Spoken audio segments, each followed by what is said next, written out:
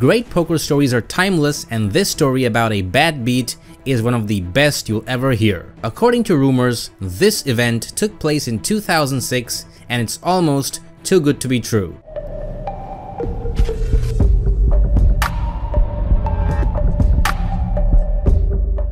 The unnamed author was a college student at Arizona State who sat down in a game at the Native American-owned Casino Arizona. Poker rooms often offer a variety of promotions to get players in the door and keep them there. One of the most common extras is the offering of bad beat jackpots that grow progressively via an extra buck or two taken out of the pots in addition to the rake. They are exactly like the name suggests.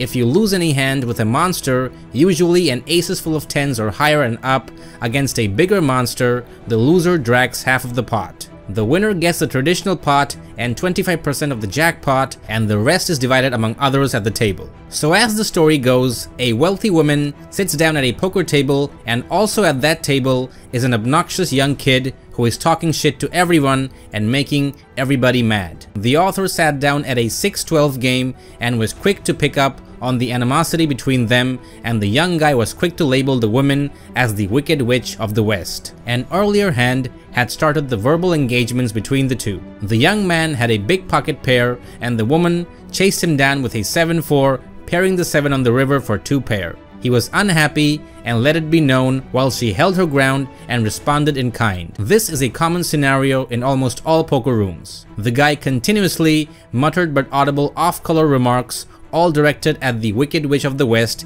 who had absolutely no qualms about issuing verbal retaliations. A few hands later, nearly the entire table stuck around to see the pre-race flop of King King Ace. After a bet and a call, only 2 were left in the hunt: the witch and the young guy. The turn was a junk, but it did not matter. Both players had their hands already. Since the action was heads up, there was no race cap, and both players exchanged bets like punches in a Rocky movie. The rest of the table was amped by the furious action, and were all reasonably confident that a boatload of found money was about to land in each of their laps. The bad beat jackpot was sitting at nearly $60,000, and there was $500 in the middle when the man threw his final chips in. The young man showed his pocket aces, giving him aces full of kings, which of course qualified for a $30,000 payday. He begged to be shown the lady's pocket kings, delivering the bad beat. The lady obliged him and showed him the pocket kings. The guy threw his hand in the air, mentally spending his lion's share of the jackpot. But the drama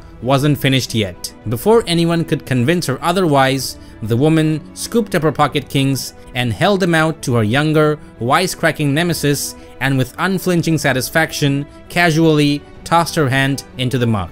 Any mucked hand is a dead hand, erasing the bad beat from existence. The people were dumbfounded. The players, the dealers, the floormen, not to mention all the looky-loos who always run to a table when a jackpot has been declared. The young man collapsed into his chair as if he had seen a ghost before finally mustering up the courage to ask the woman why on earth would she knowingly turn down $15,000. She said with complete disdain that she did not need the money, but she knew that he did while racking up the remainder of her chips. She definitely got the last laugh and taught the kid a valuable lesson he will never forget. The other players were shell-shocked about losing their portions, which was more than $2,000 each, but they did get to walk away with the ultimate bad beat poker story and the tale of revenge. This video is powered by Bluff the Spot, the best place to learn how to win at poker from actual high-stake coaches like MMA Sherdog. Check the link in the description.